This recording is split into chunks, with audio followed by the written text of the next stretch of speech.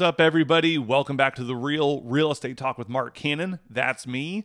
So today I'm going to be talking a little bit about interest rates and specifically buying down your interest rate. There's two ways that people are doing it predominantly right now. There are some other ways, but I'm only going to cover two. So first and foremost, disclaimer.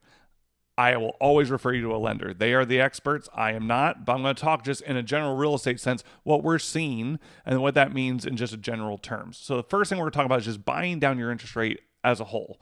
So you're going to buy a house. People are like, man, interest rates are high. Right now, they're sitting about 7.2%, may go higher. We'll have to see.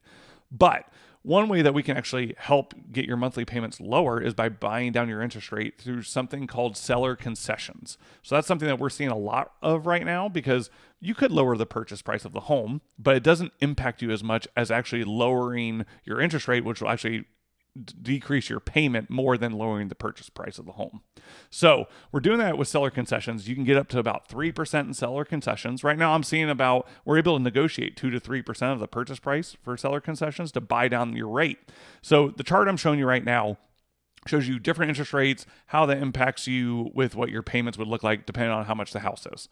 So with this chart, what you're seeing is obviously the lower the interest rate, the less you're paying, obviously.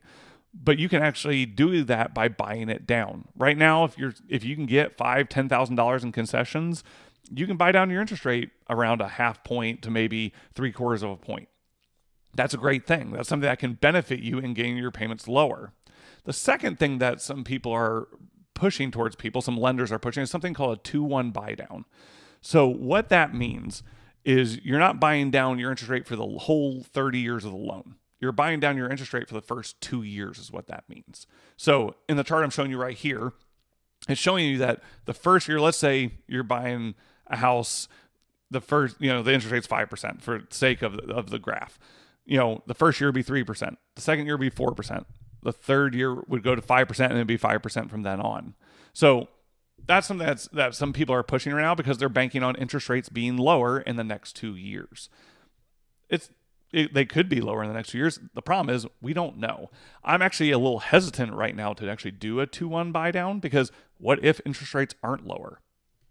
You might get stuck. And some people are like, oh man, this looks great. The first year, man, my interest rate's 4 or 5%, but 2-3 years down the road, it could be 7%. Can you afford that? Some people can take that risk because they're like, yeah, I can't afford it, even if it got there. Okay. Some people might not be able to. And so that's why I'm hesitant with people. I say, listen, you need to really think through this. Is it okay? Because if rates don't go down, you need to make sure that you can afford it no matter what. Now, will rates probably go down? Hopefully. We're expecting that. That's what a lot of lenders are telling me. They think rates are going to go down. But that's just something I always want people to just be hesitant with and just think through it. Don't just go, yeah, that sounds great. Some people aren't thinking through what the ramifications could be if interest rates aren't low enough to actually help them. So just something to think about. Hope that helps. If you like these type of videos, click and subscribe and you can watch some more.